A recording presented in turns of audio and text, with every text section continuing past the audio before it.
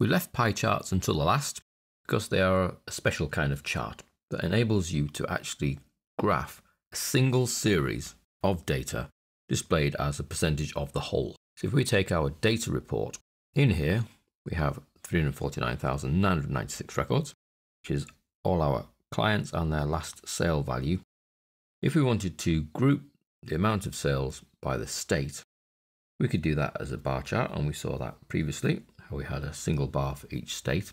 Or we could do it as a pie, where each slice of the pie is the value of each state's sales. And that way you get a relative reference really between the biggest state and the smallest state. So let's have a look how we can do that. So let's firstly make some space in the report header, as we've done previously. Insert our chart, and we're going to base our data on change of the state name, and then adding up the last sale value. So every time the state name changes, we would like it to add the sale value. Now, if we leave things as they are and say OK, we'll get one of the default bar charts.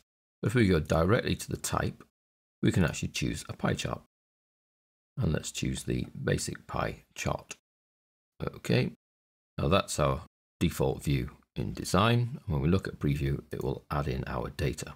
So you can see it's reading all the records at the bottom, enabling it to then build the pie chart. And you can see there is one state that really overrides all the others, and that's California. Now we have two things here with our pie chart. We have the little lines telling us what each pie slice is, and we have a key telling us what each pie slice is. Now, personally, you don't need both. So we can go into the chart expert, and let's lose the legend, because the little lines will tell us what each slice is. We resize that just to get a bit more screen space. Don't forget we can change the label at the top. We're not stuck with the default. State sales. That's a straightforward pie chart. It's called a pie chart because it represents a pie, and each slice of the pie represents effectively the proportion of the whole pie that that sale is. So if you think of the pie, it's a circle, it has 360 degrees. Effectively, you divide the total sales by 360, find out how much a degree is worth, and then each of your slices is a number of degrees wide. So some obviously are larger than others, and if we hover over a slice, it will tell us what each slice is, or you can follow the arrow. So it's California is the largest, second largest this one here by the looks of it, New Jersey, and then New York. So that's a pie chart. Now if we go to the item sold report, we can do a similar thing and have a breakdown by year of the sales. So we go into design, report header, insert our chart. Now the data here is going to be based on the date closed. However, not the value of the date closed, but the year of the date closed. And then each slice is going to be made up of the sales, so the line total, the sum of line total. Okay, except we've got a straightforward bar chart. We need to go back in the chart expert, change that into a pie chart. Okay, and in preview, we see our pie chart. Much easier to read than the previous one because there are only 3 different years. And you can see that 2010 really takes the full whack. You can also see that in the legend, we are given the percentages of the total slice. Now, customizing your pie chart is fairly straightforward, the same as we've done for previous customizations, except with the pie chart, it is a little bit of a special case. So if we go into the chart expert and look at the options, you'll see they slightly differ here. On the pie slice itself, I could choose to show the value. If I click OK, you'll see it actually puts the actual sales value.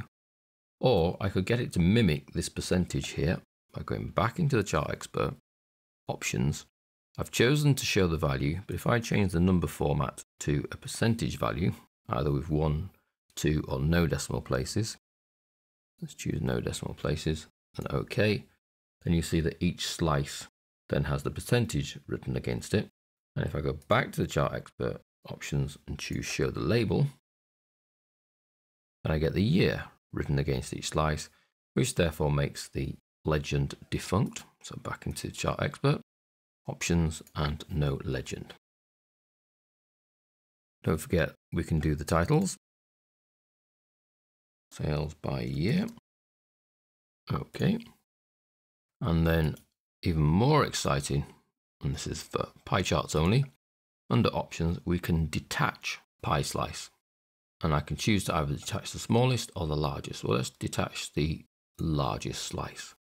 And what you'll see that does, if we say OK, is it pulls the largest slice away from the rest of the pie.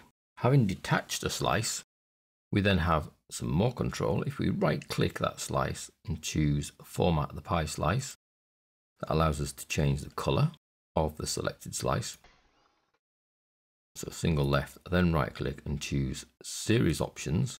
The Series Options allows you to delete, and you see it disappears, restore, puts it back together, or adjust where the slice will sit.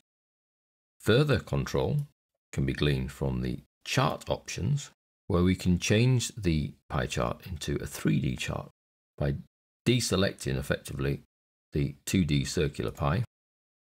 And then we can control the depth, so how fat each of the slices are, the tilt, so you can see the angle that the chart tilts at, the rotation, so you can turn it round, so perhaps another slice is more to the forefront, and then explode pushes all the slices apart regardless of how many there are. In the same dialog box, we can access the titles, which we can get through the main chart expert, the data labels, which again we can get through the chart expert, and the legend, which we turned off. That's OK.